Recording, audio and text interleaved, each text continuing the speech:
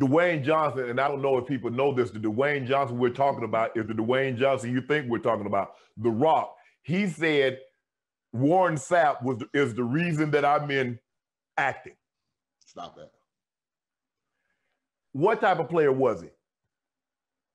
On a scale of 1 to 10, he was a 6. And I was an 8 in college. See what I'm saying? Right. So he's 2 steps down. I mean, he was an adequate player, but he wasn't gonna make that play for you. You know what I'm saying? You know, he wasn't gonna dominate a game, wasn't gonna take it over, but he'd be good enough for you to, you know, not lose the game for you. Right. I put it in that terms. So what's it like to be on a field? You know, I went to a small college and I'm the dominant guy. And so I know every day I'm the best player out there. But you go out there and then you see all these other 5-star recruits and you see all these other guys that's going to be future first-round picks. Some of them going to be Hall of Famers. What is practice like? Oh, my God. Because, back then, in practice was we thudding up. We put people on the ground. Ain't no no. We hit. They gotta call us off. You crazy? No taking them to the ground. We got a good thud, but don't take them to the ground. You crazy? Dog, in college, it was a dog-eat-dog world on Green Tree practice field. We go out there, man, and just obliterate each other. I mean, Rohan Marley, Ray, they loved to hit. And then C.J. Richardson was in the back, my safety. Dog, you would get lit up.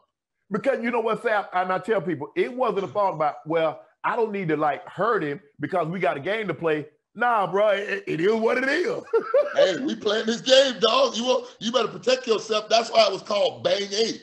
As soon as it was a bang, get big, because you're going to get hit regardless if you catch it or not. When you're in college and you're playing with Dwayne Johnson, did you know he would turn out to be what he became? Did he have that kind of personality? Did he have that kind of charisma? Listen, he did, but he kept it hidden. He's the type of guy that you'd let your sister date. I mean, real good guy, real charismatic. But the thing about him was, we always used to say it to him, like, dude, if this football thing don't work out, you're going to go wrestling. He'd be like, you damn right. And I mean, Rocky Johnson was his daddy, and the Flying Snooker Brothers was his uncles. So it was in his blood. He just took all those sayings. That was Ed Ogeron, that candy ass and shoving it sideways. Oh, my God. That's what Ed Ogeron used to talk to us if we had a bad practice or a bad game. That's how he used to talk to us, just like that. So when I first saw it, because Brooks is the wrestling fan. Right. Brooks like, you got to see this out. I'm like, what, man? You done took over the TV, got Tony Dungy to make me late to the room. I was going to watch something else on the TV tonight, man. No, you got to watch this. So, you got to wait the whole hour till you get to the main event. Right. So I didn't do it a whole 40 minutes of wrestling at 29 years old. I want to kill Brooks at this point, right? Come on, man. I could have been watching. You're talking about Derrick Brooks. Derrick Brooks, number 55 in your program, number 942 in your heart when it's wrestling time, because he's going to watch it. And all of a sudden, the smoke, the lights, everything sets off, and oh my God, my mouth hit the floor, dog. My mouth hit the floor.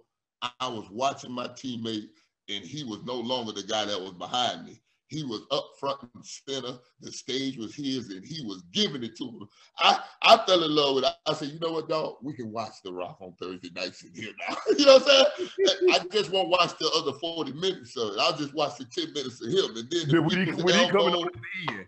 Oh, when he coming on, it's about to be over. So I can deal with that. You know what to do. Hit the subscribe button to become an official member of Club Shay Shay, where we always do something for two something.